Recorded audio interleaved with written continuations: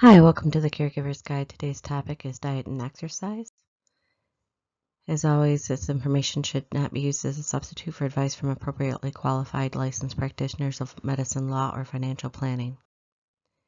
On the EDS scale, which is the expanded disability, this is a level 0, so it's normal. So I'm sure that most everybody understands the importance of diet and exercise. And the reason why we wanted to start with this topic is because it's so important to get a baseline understanding of what you're doing in your lifestyle and how that affects you as a caregiver as well as the person that you're caring for. So it's important to understand that you want to make sure that you're getting the appropriate vitamins in your diet and that that isn't part of the reason why you have particular symptoms of your disease. So there's a ton of diet apps, books and goals and things like that, and I'll put some of those on a website. Again, this isn't really to go ahead and promote anything specifically. It's just to kind of give you an idea of what it was back when I had to kind of go through the beginning phases of when we got the diagnosis. So it's really important to really figure out what routine works for you. So for resources on this topic, I really want you to be your own resource. You know yourself best. And I can't stress enough that prevention is the cure. In my undergraduate, I did a lot of work with biochem and medical, and I found a huge passion for industrial hygiene, which is basically the study of industrial products on the body and the consequences, different toxins and things like that. So being in the Midwest and having a lot of industry, I did that for several years because I wanted to help prevent people from having illnesses such as cancer or breathing difficulties as they got to the retirement age. There's a ton of apps out there. I'm not going to really review any of them in this particular segment. I will talk about kind of what we went through as far as once the diagnosis hit on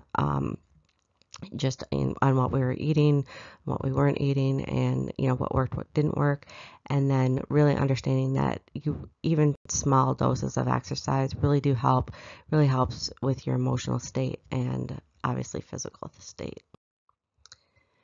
So one of the fortune cookies, which is a little ironic, came out. It's before you see the light, you have to deal with the darkness. And in some cases, sometimes you get sick, and it does help you reevaluate what you need to do to help get better, right? It helps you become a healthier person. And there's so many icons out there where you can, look at like, hey, I came down with cancer and I, reevaluated my life and I got on a better track.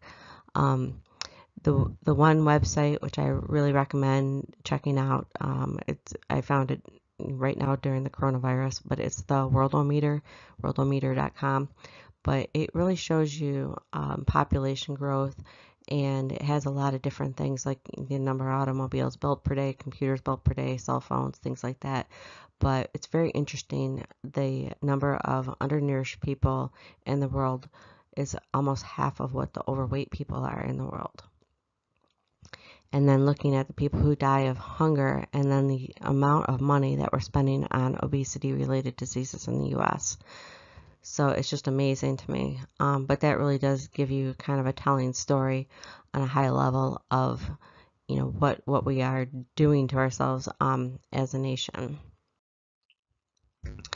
So with exercise, I used to be very athletic. I was, used to run constantly every single day. And then as a caretaker, as somebody that, as a mom and somebody that was working and things like that, I didn't get out as much as I used to. I used to take an hour a day for exercise, and then that turned into, half an hour, 15 minutes, and then I could barely get, 5 minutes in.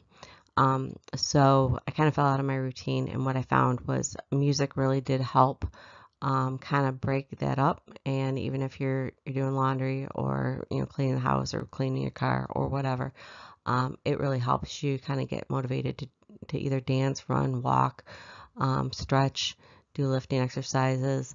And then I also listen to different types of music or beats before I go to sleep. So one of the things I want to point out is that food is so closely related to other things that we can be addicted to. So if you think about it, when somebody first becomes addicted to something, they start off consciously, trying it or experimenting with it, expecting to have really a good positive results. So think about it like almost like a placebo, right? Even if you did something like, let's say, smoke a cigarette, and you equate that with being with friends or being accepted into a peer group or something along those lines, and then eventually what happens is it becomes subconscious and it becomes rooted in your mind, and your brain just automatically goes to that particular substance because it feels good and it just knows that. So food in a lot of cases has the same principle. So we've all been probably had that experience where you're watching TV and you have a bag of chips next to you, and the next thing you know, that bag of chips just magically disappears. Or you're drinking something and then all of a sudden it evaporates, right? And the next thing you know, you're just going to get another beer or a glass of wine.